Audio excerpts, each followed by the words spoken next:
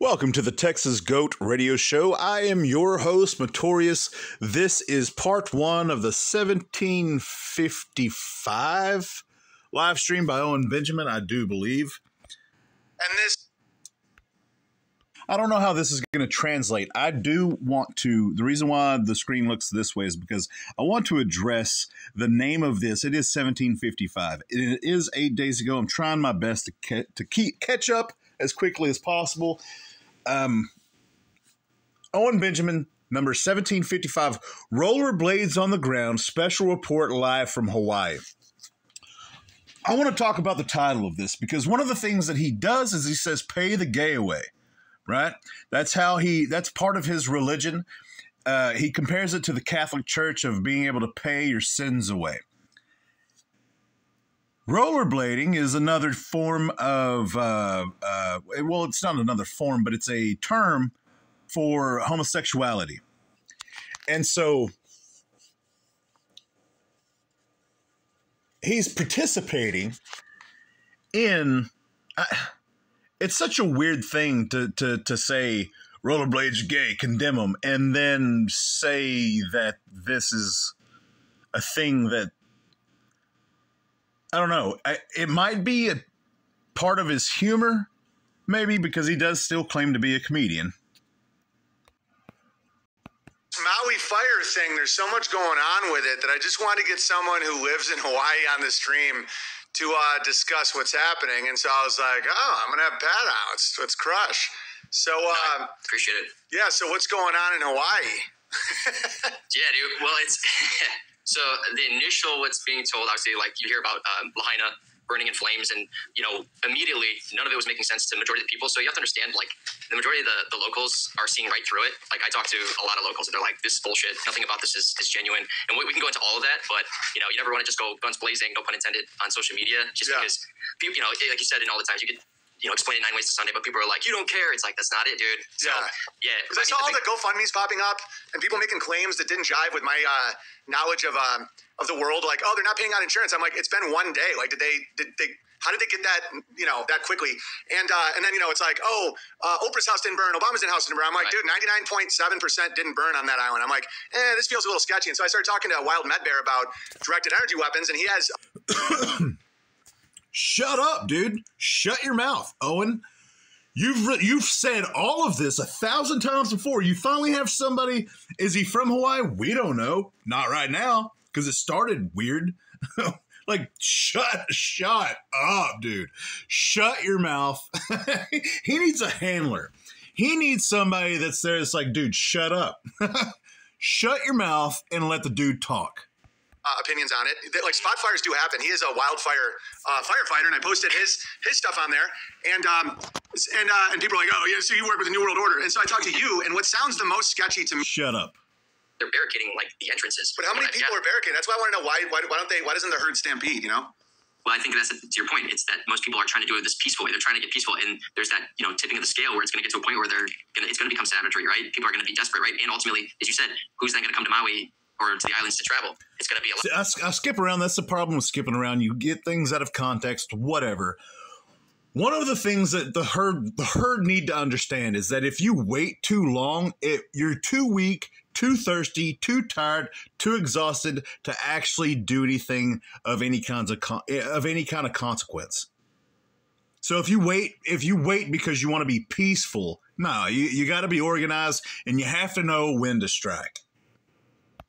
Less, which is going to tank it even more, and it's going to cause a lot of infighting. But to your point about sin and things like that, not that everybody who is affected is in sin, but it's accepting the tickets makes it a lot harder than to stand the ground without having to be forceful, unfortunately, because these people, the way it's the topography of it is they have nowhere else to go. They can't, unless they get on a boat and start to travel with the people trying to drop stuff off. It's like they're being blocked, and for those who can travel in and out, it's super backed up. There's constant, just miles upon miles of cars, and from people I know that were there, they were allowing during all this tourists to bypass into the hotels that are still standing.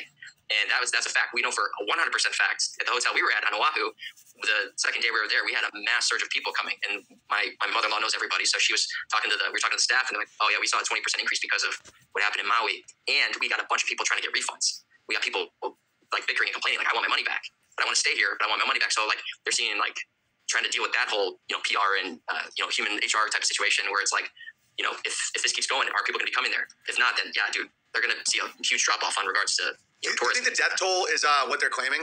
Do you know anyone who's died? I don't know any. No, I don't know. So that's the thing that's tough. I don't know anyone who's actually died. I mean, I've only seen what's in the videos of like someone in the street, but I can't confirm any of that. I know for a fact a lot of people I know personally lost their homes, lost everything, and they're not the wealthy, rich type people. So that I do know for a fact. That is a real thing. But they were homeowners in Lahaina, so they were a lot richer than me. Some of them were. Yeah, some of them had money, but then some of them just had the land. I don't have a hatred towards rich people. I feel like if a rich guy loses their house and it was generational, I don't think that's any better. Like, but I was just looking on Twitter and it made it seem like it was these like huddled masses, and I'm just like, there probably is that. Now that I talked to you about it, if they did have those like houses with a ton of people in them and they just wouldn't sell, and they were like grandfathered in, and they almost probably had a bit of a what's it called, a reservation type feel to it. Dude, For someone who says must be nice the way he does in his mocking, condescending way when somebody's having a conversation with him, it came so easy and rolled off the tongue so easily and so quickly whenever the guy said it wasn't rich people, it was just homeowners. His immediate response was, well, they're richer than me. Must be nice. He is what he claims not to be. He points the finger and says, you are what I am. And I'm almost to the point to where it's 100% of everything that he accuses everybody else to be. Because that's one of those tactics. The only reason why they're calling me that is because I called them that first. People literally next door to us, it's a rental house. It's got like 3 bedrooms. It's pretty small. There's 8 people in the house. It's a 3-bedroom. There's confirmed 8 people. I talk to them all the time. Yeah. So, and that's just one house, and we see it's everywhere. You have a lot of these places. You have what's called an Ohana suite, which is just like your grandparents, mother-in-laws, father-in-laws, people, family who will live there. Are one of our really good friends. Their parents, the mother and father own like a nice house on the beach, but it's a huge house. But there's like 20 people in the house. It's like, I mean, they do well for themselves. The parents did, but they bought it off early on in like the 70s. But ultimately, there's 20 people in this house. So there's a lot of these places where multiple people are living there, and so when that all comes to, this chaos then that ensues and the way things were handled, a lot of it is very true. There was no sirens. People that I know there were like, hey, I'm trying to use my water to try to let out some of the fire that's coming or redirect it. But there was like no water. And they were like, oh, we just happened to shut it down. It was dry. Well, the timing of that obviously is very concerning. But I also know from people that were there, they had family and loved ones trying to go to, again, along the road that would get them out. And there was cops and people saying, hey, there's down power lines, go back. And they're like, what do you mean go back? Open up the other fucking road, because there's another road that's abandoned. And one of the exits, it's like, here's the main road, and there's like a drop, like an off point where you can take it, but it was closed off. One thing that's interesting about this whole situation, because I haven't looked into this at all, but in a day and age of this mass communication, there is still this much confusion about the reality and truth of a situation blows my mind. It is so bizarre, so crazy, that there can still be so much confusion.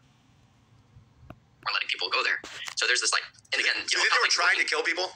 I think what they're trying to do is they're trying to keep people cattled in, man. I really do believe it, because the people that were there, they're like, dude, we felt like we had nowhere to go. And so for what that's worth, I don't know what everyone did in those situations, but some people were able to get out. Some people kind of stayed and tried to find. I think there's a possibility that this is somewhat of an experiment to see how information travels, to see how people are going to react whenever they are forced to do things and to go places that they don't want to go. Spots where they could be safe.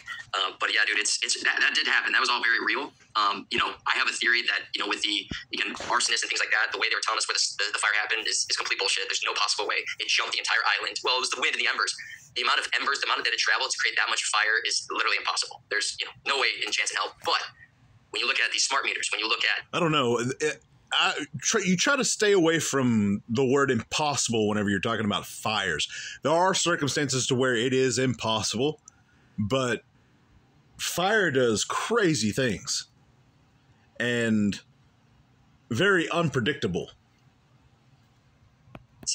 These electric cars, those will overheat and start fire if it gets super hot. Yeah, so totally. Just a theory. You get an arsonist who starts spraying in dry area, of course. They'll blow up. And you get massive winds that are coming. Now, those winds were coming from where the fire was to where Lahaina is. The winds were actually technically coming from the north or like the northeast to then hit Lahaina, which means where the hurricane was in the southwest. So that means the wind should be going this way, the fire was going this way. Because if it was coming from where the hurricane was, it's going from the ocean to the shore. So where's the fire? The fire had to come from where the land is, which is the northeast of, and it was coming in that direction. So that's literally right there.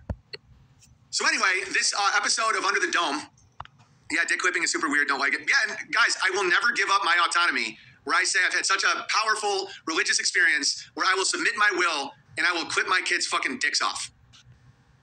No. Well, then you're not going to heaven. Under reproach. Where you're like, okay, you definitely are a good person. Like, you're a good, smart person. You're definitely not lying. We trust you. You're smart. You have a method. I literally understand that. I understand that you have to make some hard decisions sometimes. But the people making these decisions are fucking retarded. And they're always wrong. Okay. Do we remove the wheelchair ramp to the saloon? Haven't seen paraplegic wheeling around here in a while. I hear he's dead. I mean, didn't he just wheel himself off a cliff with complete despair? I've never heard the cancer theory. Well, I was taught in school, literally in middle school, that the rate of AIDS, I even remember the fucking numbers because I remember getting scared because I had an unclipped dick. That if a circumcised man had vaginal sex with someone with AIDS in Africa, think about how many lies are in this one statement. It was 9 in 1,000 that he would get AIDS. But if an uncircumcised man had vaginal sex with a woman with AIDS, it was like 150 or something out of 1,000. I remember being like, oh shit. Because I used to be terrified of AIDS when I was like 10 because of public schools are so fucking insane. And so I remember. Is that true? Not what he's saying. Is it true? But was that a thing that was said? Because I remember the AIDS hysteria, the HIV hysteria from the 80s and 90s. I don't remember hearing anything about uncircumcised compared to circumcised. But then again, I wasn't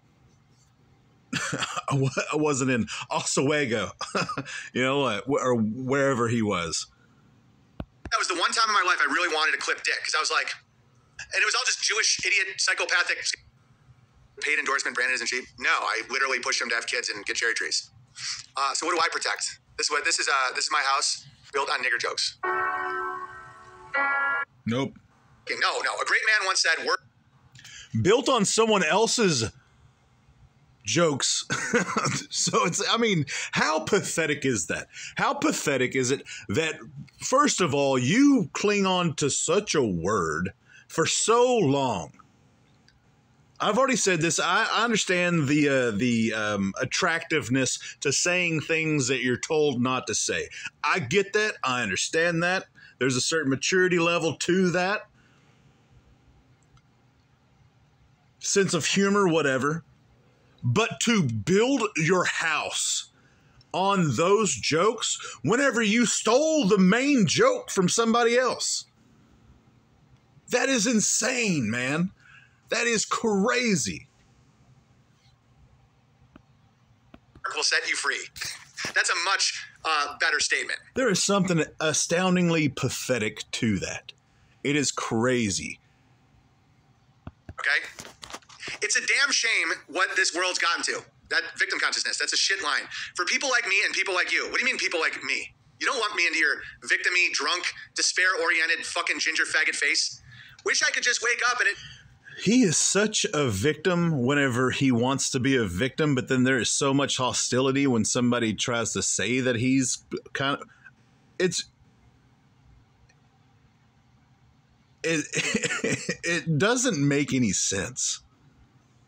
But it's by design because of his Antichrist Luciferian philosophy of confusion. Confusion is not of the Lord. Confusion is of the evil one. And he preaches confusion.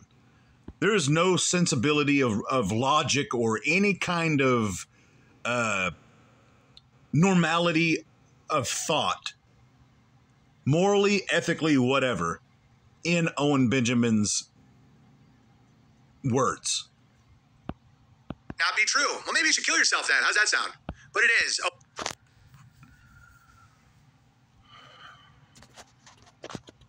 It is. Living in the new world with an old soul.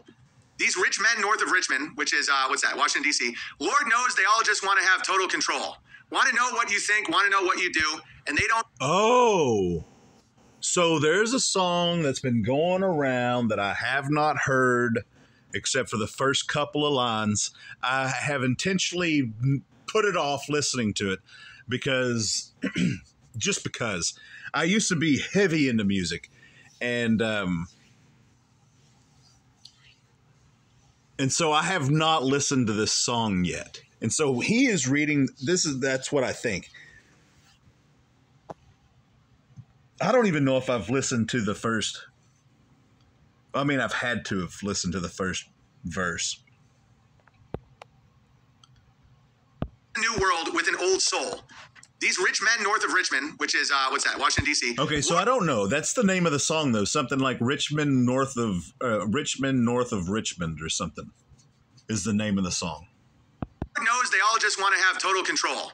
Want to know what you think, want to know what you do, and they don't think you know when I know that you do, because your dower ain't shit and it's taxed to no end because of rich men north of Richmond. Well, maybe you should be controlled, Oliver. Maybe you should. I'm glad the rich men north of Richmond control you, you fuck. It's like, so you're not grateful for your life. You think working hard is selling your soul. You think that drinking is acceptable to put in your little song. All right? And that someone has the ability of taking control over you. This is eugenics. I wish politicians would look out for minors, and not just minors on an island somewhere. Lord, we got folks in the streets, ain't got nothing to eat, and the obese milk and welfare. I mean, I wish politicians would look out for minors, and not just minors on an island somewhere. Lord, we got folks in this. Why don't you look out for your minors? Let's see if he even has any kids. What do you guys want to bet? Oliver Anthony family. Why is it? He's such a pathetic excuse for a grown man. What he's doing right now, this is my hypothesis for why he talks so much crap about things that are getting traction. Besides the fact of if this is getting traction, and I talk crap, then I'll be sucked into the snowball that's rolling down the hill. What I'm thinking, besides that, is that he is trying to present himself as a roast comic. And so he's hoping one of these days he's going to talk crap to somebody and they won't just ignore him. They'll call him out, maybe have a little beef, but then, oh, we're buddies, that kind of thing. That way he can milk their fans. A politician that you hate. So he's making a claim that there are these rich men north of Richmond who forced this evil shit on him, but yet they're responsible for minors. Oliver Anthony family. Where's Oliver Anthony born? Farmville, Virginia. Oh, dude, this is a total op. Everything you need to know. Does he have a family? How many kids does he have? This is a total op. So okay. So he's an op. This dude is an op. Owen. The claim to fame for Owen is a song called "The Blank Stole My Bike." Who he stole that from something else, from somebody else.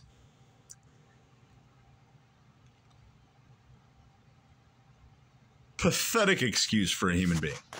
Not to mention a grown man. At the age of 30, he burst into the limelight with his viral hit song, Rich Man North Virginia. The fact it's covered by all these media outlets, think about how many things we've had go viral that no one ever covers. Because they don't want to. Okay, poignant political message and emotional depth. He was 30 whenever he had a song that went viral. Unlike Owen Benjamin.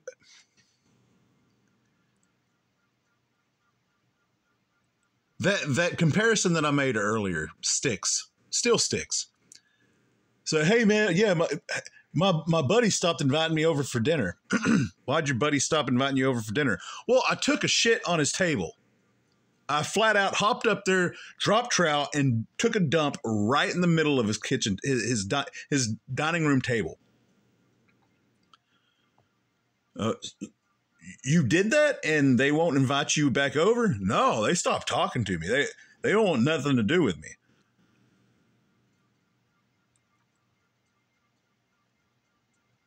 Well, it's their fault, man. It's not your fault for taking a crap on their dining room table. That's what he does.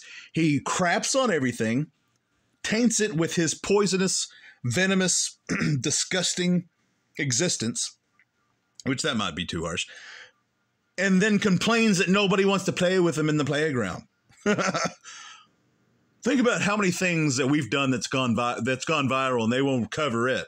Yeah, because you're a dangerous predatory cult. That's why. That's insane. Oliver Anthony falls within the age range of 30 to 40, embodying a sense of seasoned artistry and experience. He maintains an air of mystery around his personal life. Oh, I bet he does. I bet he's a fucking agent. Oliver's artistic dedication takes center stage, so no one even knows if he has a family. The age milestone underscores the depths of maturity. Dude, this is such a fucking little... All right, factory worker to a rising country music sensation. I'm not buying it at all. Where's his Instagram page? His hit single catapulted him to the spotlight. Oliver's musical prowess lies in... Where's his Instagram page? Says the dude that says, live off the grid. Be a homesteader. You can literally get a guitar, get a 4-track, record a song, put it out, and if people like it, it'll go viral and nobody will know who you are. That can happen. Where's his Instagram page? Oh, he's definitely an op because nobody knows anything about him. Y'all know how that we're good is because we go viral all the time, but they won't cover us. It's not because we've been around for 6 years and people have tasted of this poisonous water, this contaminated well. We haven't been around long enough to prove who we are, what we stand for. And people have tested the spirit and decided, nope, that's not for me. So his age is 30. He's from Farmville. He's a male Caucasian. That's it. Like, there's no information. So he has no fucking Instagram or anything. No one knows who he is.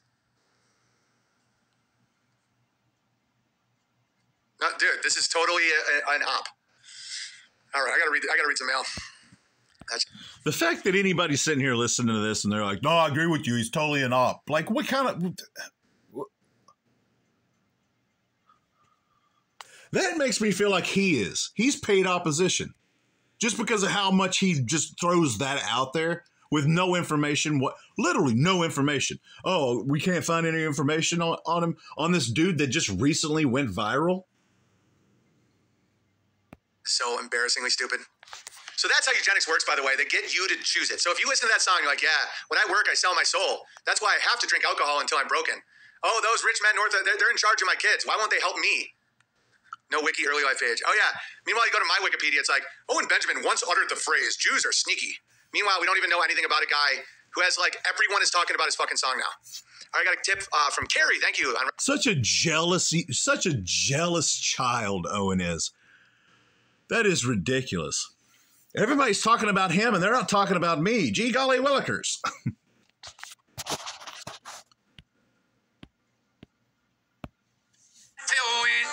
Nope. Nope.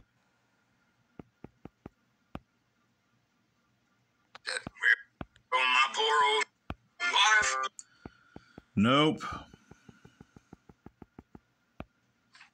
By the way, I got gook money. Look at this. Oh, 100 Hong Kong. Hello. Hello. Do you want to eat dog? Oh, I would love to eat the dog. You want to eat a milk? But and I wonder why no one talks about Owen Benjamin. I wonder why no media outlet will talk about Owen Benjamin. I wonder why. Doesn't make any sense to me. I am a delicate. It was ideal. Dave then jokes we should be careful. We might be giving them ideas. Well, only a few months later, Costco. And he's a fool. Oh, my goodness. Anyway. Yeah. And if you're mad about the song I just made fun of, you've only known about it for 1 week because Ben Shapiro told you about it because they want you to drink yourself to death. All right? Jesus Christ. I hope that was a good talk we had about... Oh, so that's why he talked crap about it, is because Ben Shapiro. I hate the fact that I can't pronounce names or words sometimes because of this buffoon. Ben Shapiro. That's his name. Ben Shapiro. All right. So, yeah, let's... About eugenics. Circumcised people matter. Talk about no one cares about your deformed dick. Jesus, you and Mr. Miggles. It's the reason your woman left you. It was because of your clipped dick. He smiles a little too much whenever he's able to talk about his cult members' genitals. Genitals. I'm just kidding. I mean, people make fun of unclipped dicks all the time. It's about my time to really dig into people, really make them feel the pain.